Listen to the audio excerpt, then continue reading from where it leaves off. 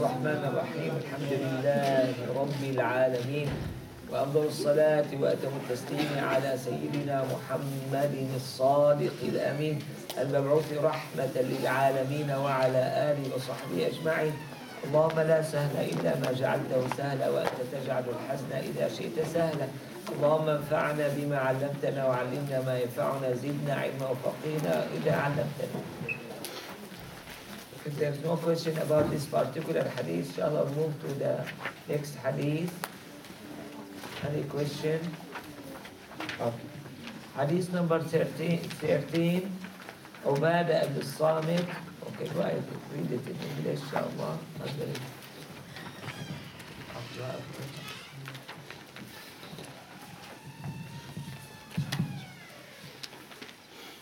Ubadah bin Samit radiallahu anhu reports that the Messenger of Allah sallallahu alayhi wasallam said, "The one who does not venerate our elders, show mercy to our youngsters, and knows the rights of our learned ones is not from my community."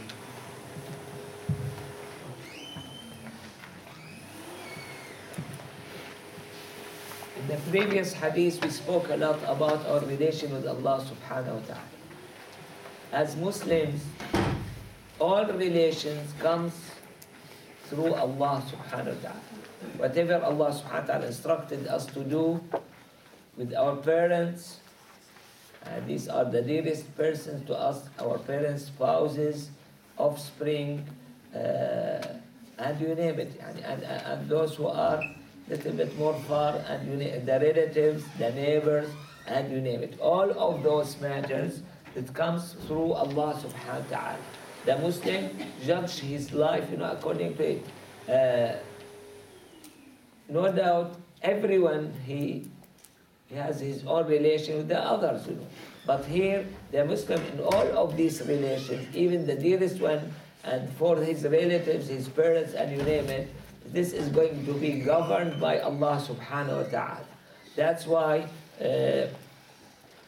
you see how the Prophet ﷺ used to deal with his wives, how he used to deal with his family, with his children. Example of it, even though one of the most noble one is Sayyidah Fatima, his daughter, he said, "I swear by Allah, if she is going to rob or steal, I'm going to amputate her hand." That's what the Prophet ﷺ said. Just to show, this was given by him ﷺ as an assumption, which is, in our view, it's almost impossible to happen. But this just to tell us that everything, all looks, regardless how kind, how merciful is the Prophet ﷺ, everything is going to be governed according to his relation with Allah subhanahu wa ta'ala. And the Muslim in general, he should have the same behavior, the same attitude, relation with others. In general, when we say others, that's me besides Allah subhanahu wa ta'ala, or everyone else should be governed according to his relation with Allah subhanahu wa ta'ala. This is the first important point that we should highlight. Yes? Sayyidi, where can you find these rights? Where can you find these relations? Whereabouts in the Quran? This is mentioned in the Quran, mentioned in many of the ahadith. Yes, and in Riyadh al-Salihin in particular, we are going to find some of these ahadith. You have this relation mentioned also in Surah Al-Nur, in Surah Al-Hujurat, Surah Al-Ahzab, Surah Al-Nisa. Okay, these are the major references in the Quran. Surah Al-Nisa, Surah Al-Nur, Surah Al-Ahzab, Surah Al-Hujurat. You have the inheritance law, which give you a hint, about how your relation should be with everyone. Yes. So this was the first important point. The second important point, for sure we don't care a lot, about the first point, which we should care much more about it. But here, the second point that I was about to say, this we neglected a lot, much more, which is what? Even though the most important relation to me as a slave to Allah is my relation with Allah subhanahu wa ta'ala. And as we said, everything comes through it or after it, but Allah subhanahu wa ta'ala, out of His mercy and kindness and being sufficient, of no need of any of His servants, usually He forgive, He bypass, He subhanahu wa ta'ala accept our deficiencies in His relation. But on the other hand, the most serious or the most dangerous relation is our relation with the others. Why? Because these people, they will not forget usually. And that's why Allah subhanahu wa ta'ala mentioned in the Quran, يَوْمَ يَفِرُّ الْمَرْءُ مِنْ أَخِيهِ وَأُمِّهِ وَأَبِيهِ وَصَاحِبَتِهِ وَبَنِيهِ. And everyone is going to run away from, not his enemy, no, from the closest relative, his brother, his mother and father, and his wife and children. And this really, I'm sorry to say it, we as Muslims are too bad about it. Sometimes, don't misunderstand me, the non-Muslims, they sound a little bit better. Perhaps not with their relation with their relatives. They are not good, in their relation with their relatives. But with their relation to a human being, at least you find sometimes, myself as a Muslim, I should learn from anyone. You see, here you find them, I don't know about the coming generation, but I know about the old generation, and they have some respect to the person as a human. I'm sorry to tell you, this is not our Islam, but this is our reality nowadays. As Muslims, we are not as good as them, in this look. Whereas we should be better, much better than them. And I hear a lot of stories, of disrespect, of malpractice, of misbehavior, you name it, which, again, I don't know about the coming generation, but about the old one,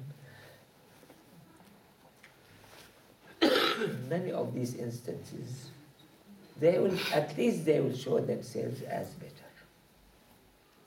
And to be honest with you, much more.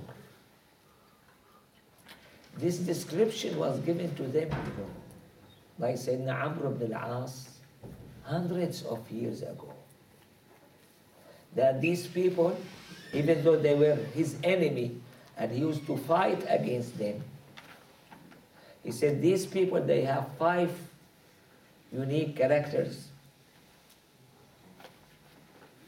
They are the most supportive of anyone treated unjustly. They are too helpful to the weak people, like any woman or youngster or whatever. They are,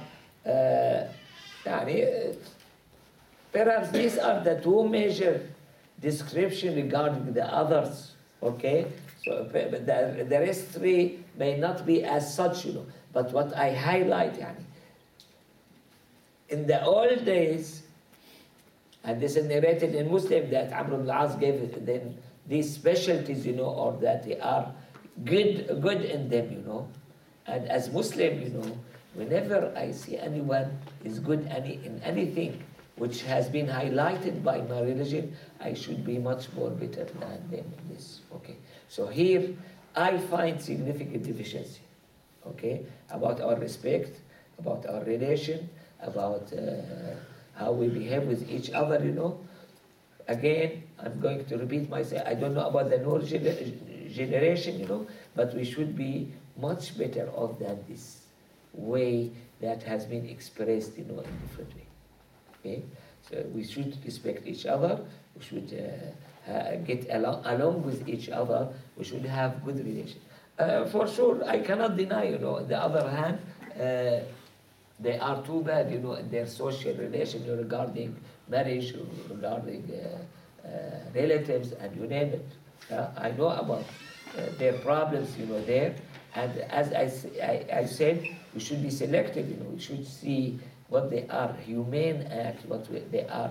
They have nice and good way of living, We should pick it up, because this is part of what the Prophet ﷺ has instructed us. Rather, here in this hadith, the Prophet ﷺ said, the one who did not practice it is not from my community. And this is the hardest thing, to hear. It's not of my community. What does it mean? It may mean many things, and the worst, to be elsewhere, to be in hellfire. Okay? And this is not as you may expect that it's an easy, no. This is perhaps one of the major factors to make people go to hellfire.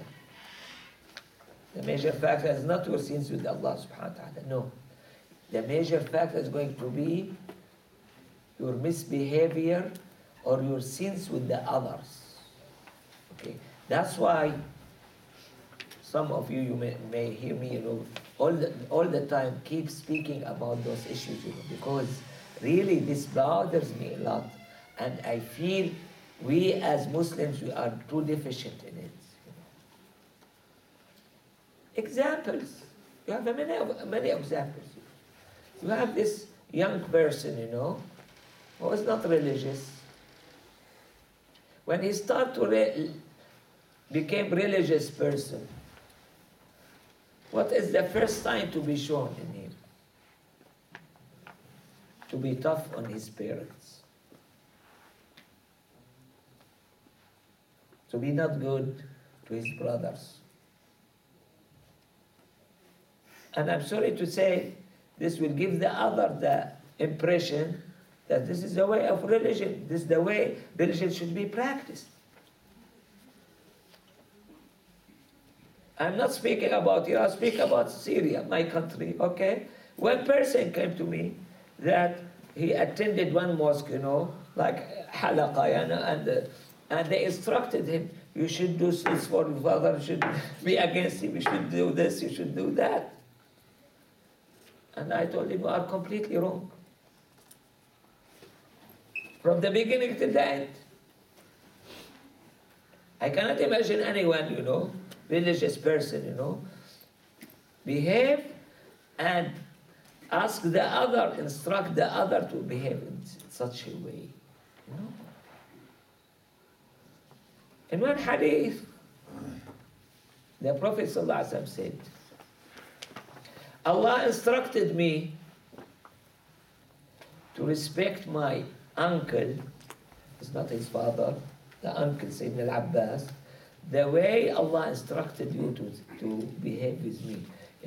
Because some of the companions, they observed that the voice of the Prophet ﷺ went way down, and his movement, when he was in the presence of the Abbas. And they were scared, what's going on? Is he sick? Any problem? Anything? And he said, no, I was instructed to behave in front of my uncle the way, you see, this tells us part, let me put it in this way, part of our religion is your relation with the others. And when I say the others, from the closest one to the most far one. Okay? And all those matters has been regulated by Allah subhanahu wa ta'ala. It's not my choice, it's not your choice. Okay? When the Prophet ﷺ spoke about his dearest daughter, in this way, he showed us when he is going to be tough and when he is going to be merciful. Okay? And we should guide ourselves in the same way, in the same pattern. I know, I heard this story, back in Syria. You see, in Damascus, we consider ourselves like civilized more than the villages people, And one of those village people who used to be too tough, and his wife. And then he became student of one famous Shaykh in Damascus. And he has been changed completely. His wife said, you should have, go to that particular Shaykh from many, many years ago, we wasted our life. You see, and this is the reality of Islam. Okay? The toughness, the misbehavior, has nothing to do with our religion, okay? The tradition of the Prophet ﷺ is completely different. Here, the Prophet ﷺ in this hadith gave us these guidelines, these broad rules, for us to have them, done, and when you look at the reality, you are going to find everyone applicable, in this rule. No one is going to be outside of it. See? And the warning behind it, which scare me a lot, that is not of our community. Are we ready to get out of the community of the Prophet ﷺ? Are we ready to be considered, not of his followers, One companion did something and came to the majlis of the Prophet ﷺ. The Prophet ﷺ is too nice and kind. Did not face him, with what he had done. He only turned his face to the opposite direction.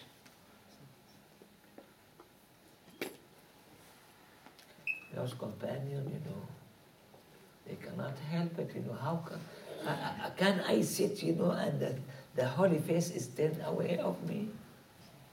Cannot. And he moved to the other side.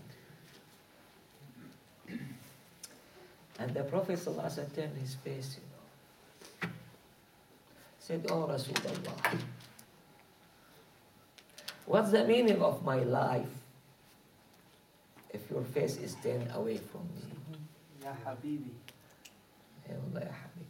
And he did not see anything in his life,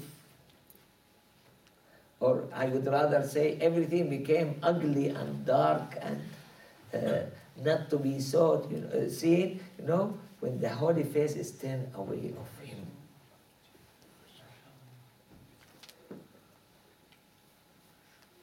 When we have this, I think this is much more severe statement, than the turning the face.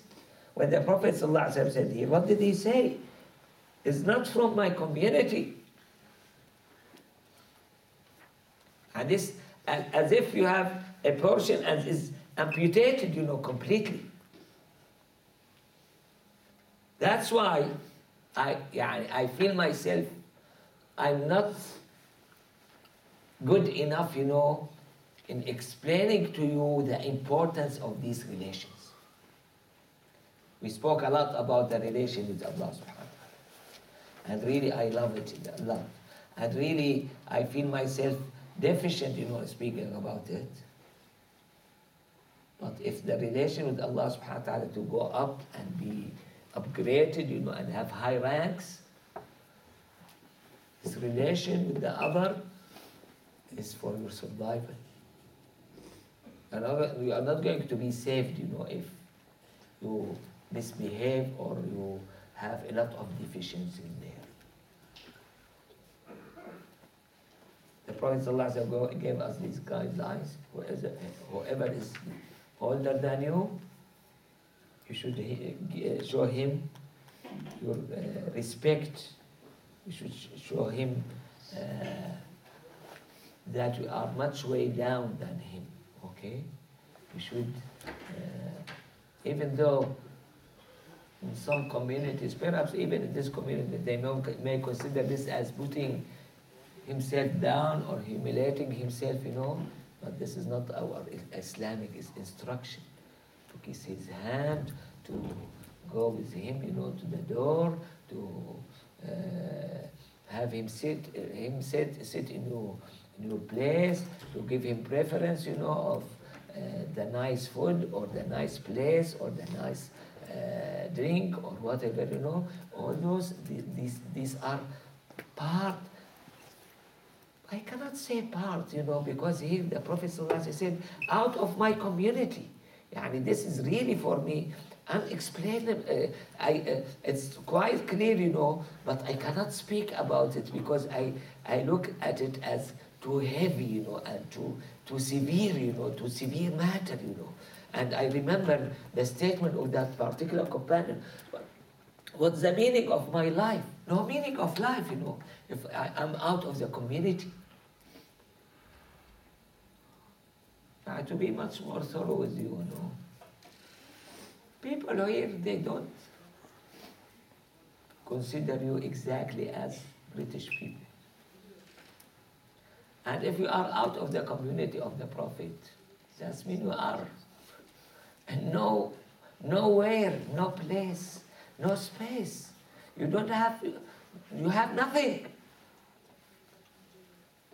Even though I shouldn't put them, at the same comparable way, because to be in the community of the Prophet ﷺ, this is nothing equal to it, nothing similar to it.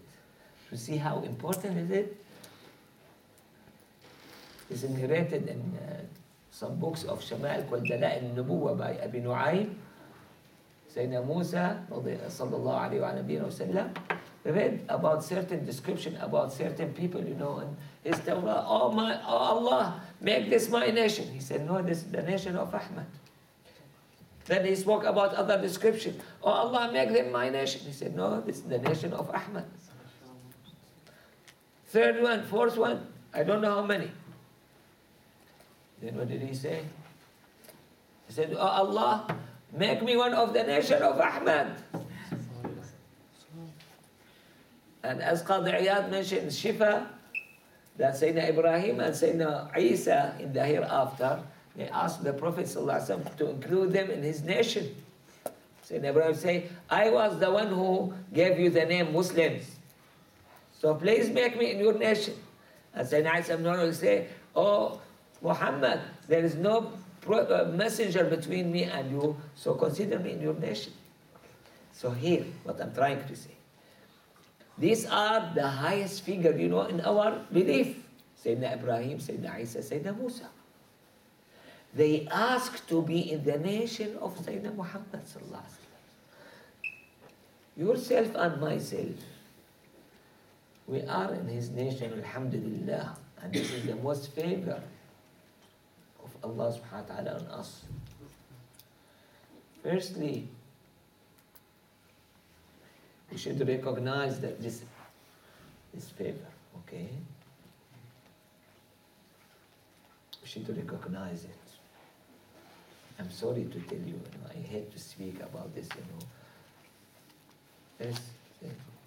Sayyidi, if you own a house, yeah, like yourself, and you borrow big money from your friends and stuff like that, and then one day somebody comes to you and gives you a check for £80,000, £90,000,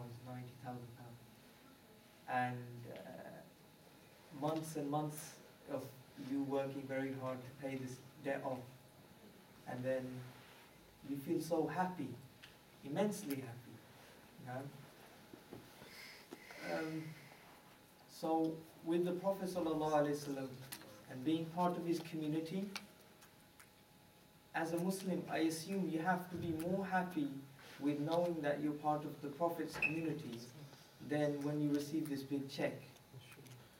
So if you feel this weakness, that you don't feel this strong love for the Prophet ﷺ, like that Sahabi who said, what is my life if I have no connection with yourself?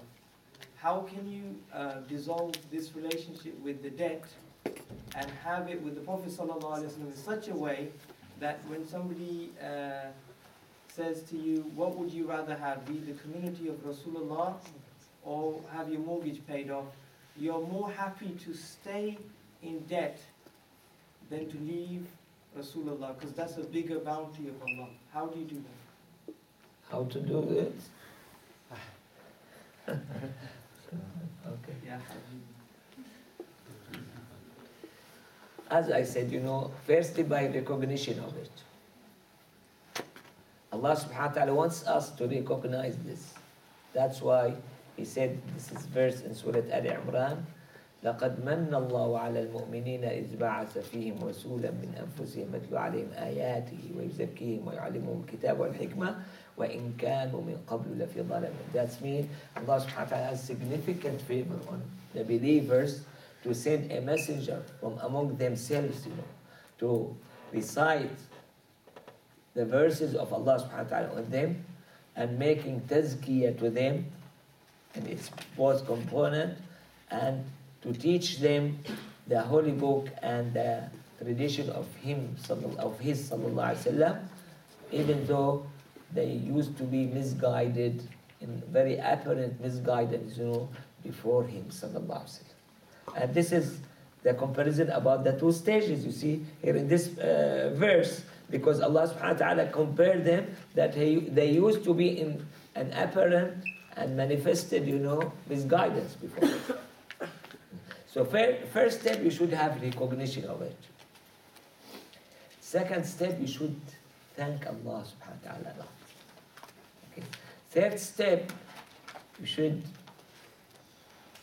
try to follow, in particular, you collect these ahadith. We have few or much more than few ahadith that the Prophet ﷺ declared, the one who did not do so or the one who did so is not of my community. You should try to pick up these ahadith and follow their instruction, avoid the bad description, go by the good description. Yes? So recognize, could you shed light practically, how would you recognize and how would you thank Allah practically? Okay.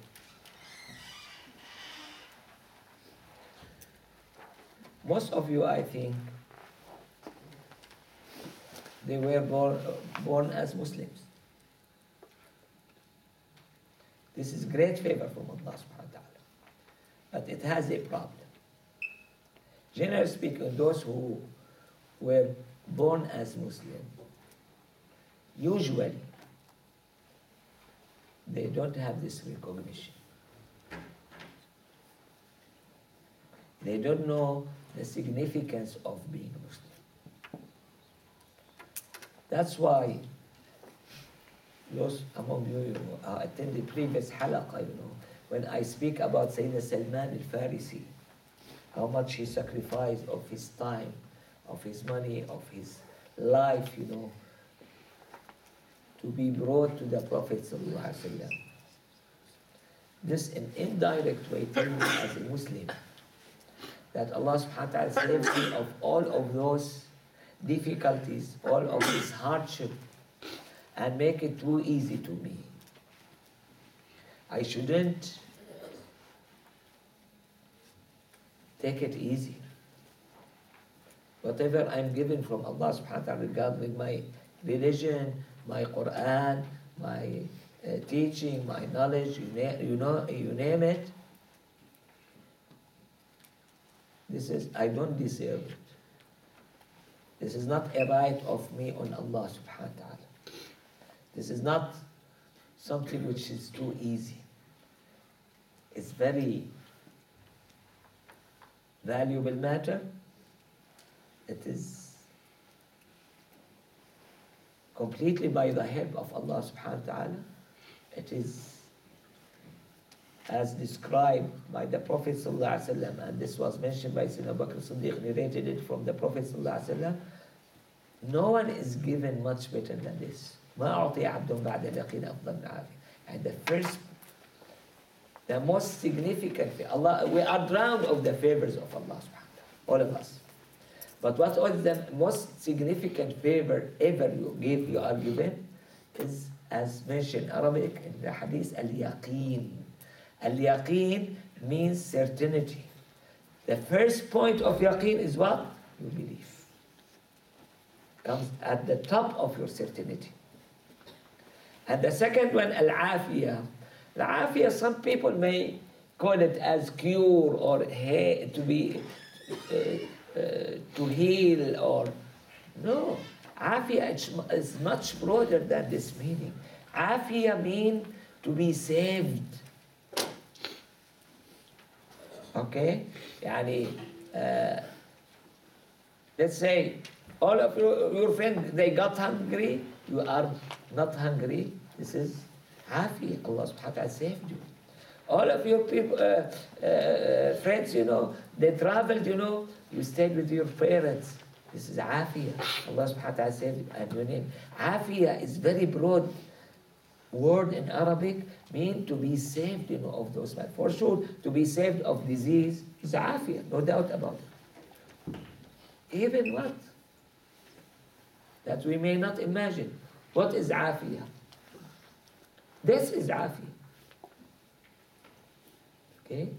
Yani we feel afia to get cured, which is completely opposite of this. Okay? The Prophet ﷺ told us about certain type of people.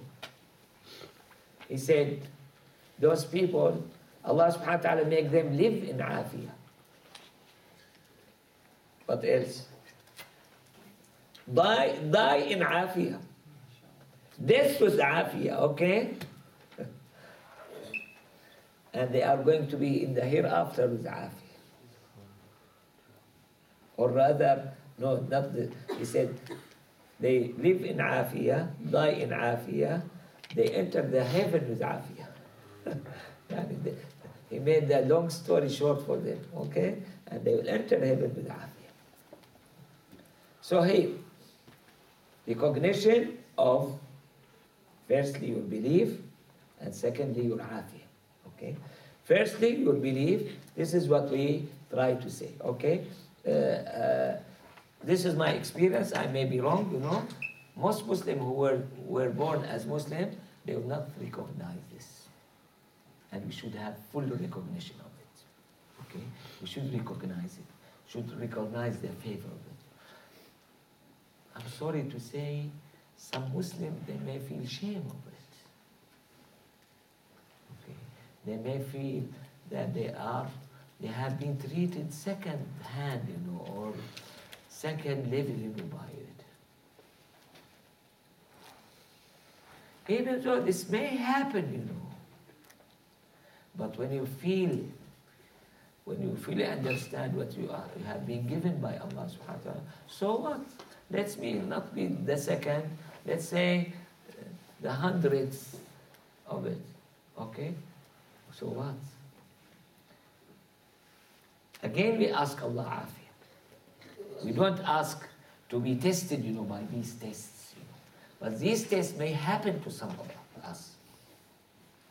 A person, as written in the book, was imprisoned, unjustly. Why do you think about it? If someone imprisoned unjustly, he feels the bitterness, in everything. His Shaykh wrote to him, be patient. Then he was connected and joined in a chain with a person, which makes his life much more miserable in the prison, He's connected to that person. He wrote to his chain, okay, be patient. Then, I'm sorry to say it, it's a little bit ugly, but that's what happened, That patient got sick, and will go to toilet every once in a while, and this one should move with him back and forth. And he wrote to his Shaykh, he said, be patient. Come on, be patient, be patient, be patient. To what extent are you going to be patient? And his Shaykh wrote him, do you want the belt put on him to be put on you? In these old days, they used to have recognition of the non-Muslim by putting a belt, on them. Okay. So he told him, you want the belt put on that particular person to be put on you, and you still have a lot of significant favor as long as your religion has been saved for you. Okay. As long as You compete with each other in a competition. You have Sayyidina Musa, Sayyidina Isa, and Sayyidina Ibrahim got involved in it. So, again, to make the long story short, recognize it. Thank Allah, Allah a lot about it. Make this lesson every day as the Prophet ﷺ instructed us. Every morning, every evening, أصبحنا على فطرة الإسلام. أصبحنا على فطرة الإسلام. This is part of thanking Allah subhanahu wa ta'ala to say so. أصبحنا على فطرة الإسلام وكلمة الإخلاص وملة أبينا إبراهيم ودين نبينا محمد صلى الله عليه وسلم ودين نبينا محمد وملة أبينا إبراهيم حنيفا وما كان مشركا. I'm going to repeat it. أصبحنا على فطرة الإسلام وكلمة الإخلاص ودين نبينا محمد some narration وسنة نبينا محمد وملة أبينا إبراهيم حنيفا وما كان من المشركين. In the evening we say أمسينا, يعني we are in the morning according to the nature of Islam, and we have the sincere word which is La ilaha illallah Muhammadur Rasulullah, and we are in the tradition of the Prophet sallallahu alaihi wasallam, or the religion of the Prophet, and we are in the thoughts of Sayyidina Ibrahim, who was Hanif. I think the Pakistan, they know Hanif because they have this name. I hear this name, among the Pakistani community, Hanif. What's the meaning of Hanif? Hanif, you have the common stream. The common stream, as Allah subhanahu wa ta'ala said, they are non-believers. Okay? What is Hanif? The one who deviates himself of the common stream. Okay? وَمَا أَكْثَرُ النَّاسِ وَلَوْ حَرَصْتَ بِمُؤْمِنِينَ. Most of people, they are not believers. Okay? So this is the common stream. Hanif is deviated. Took side, Hanifa. And he was not among those mushriks, or kafir in Allah subhanahu wa ta'ala. So when the Prophet ﷺ instructed us to say the morning and the evening, for sure this is a reminder of us. And we should say it. Please try to practice it. The major purpose was to put this targhib and tarhib for you, to give you some practical points, to practice in your life. You may not find it as such in the beginning, here, because we're speaking about sincerity and knowledge now. Okay? But inshallah, when we finish this knowledge section and you start with wudu and prayer, you are going to find many of those practical points, to adapt to your life, okay? And this is the whole benefit behind it, okay? The one who is not interested, you just want to listen and hear, don't waste your time, You are not going to get any benefit. Because most of these hadiths selected here, they are selected to be practiced, And really they are practical points, okay? And this book, in my view, is one of the major book to make your life practiced according to the sunnah, the tradition of the Prophet.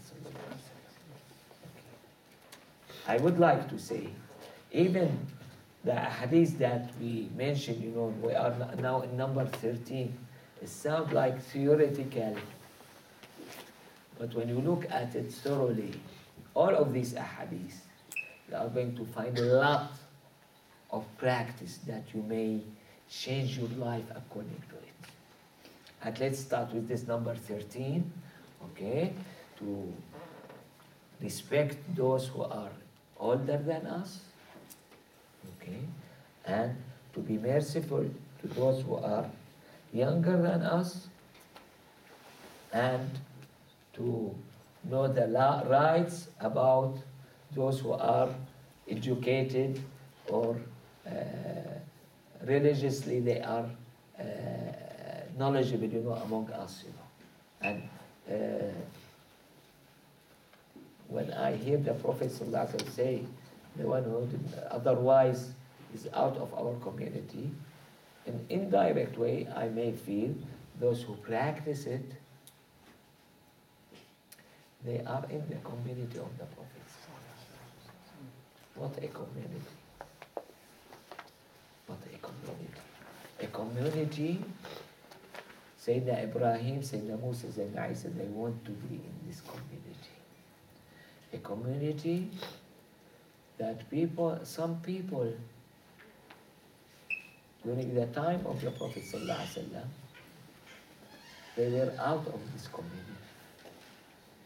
That his uncle ﷺ was out of the community and was cursed, in this surah, Tabbat Yada Abi Lahab.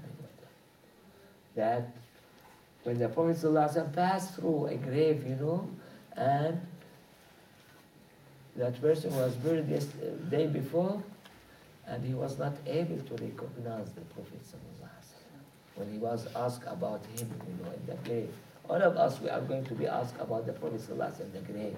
And that person was in Medina, physically with the Prophet ﷺ. And you may imagine how many times did he see the Prophet ﷺ, how many times he has some communication, and you name it, the Prophet ﷺ, yet he was not able to recognize the Prophet ﷺ. That means he's out of the community of the Prophet ﷺ. So you would like to be in the community of the Prophet ﷺ? Really, it's too easy, but it's too great. Okay, and this is the way. You want to be saved in the hereafter? This is the way. To give it more importance. When the Prophet ﷺ has the last Hajjat Wada, we call it. The meaning of Wada, that he told everyone that perhaps this is the last meeting with you. Okay, this is Wada in Arabic. And when he was in Arafat, knowing that this is the last time or the last one, the last chance, to stand in Arafat. Just imagine yourself.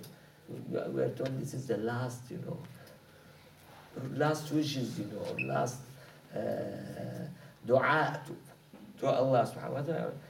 What was his dua, sallallahu alaihi wasallam? Keep saying, oh Allah, forgive my community, my nation. This was his last dua, sallallahu alaihi wasallam, in Arafat. Keep saying. And Allah subhanahu wa ta'ala said, whatever from my side, I forgave all of their sins for your community. Whatever among themselves, no.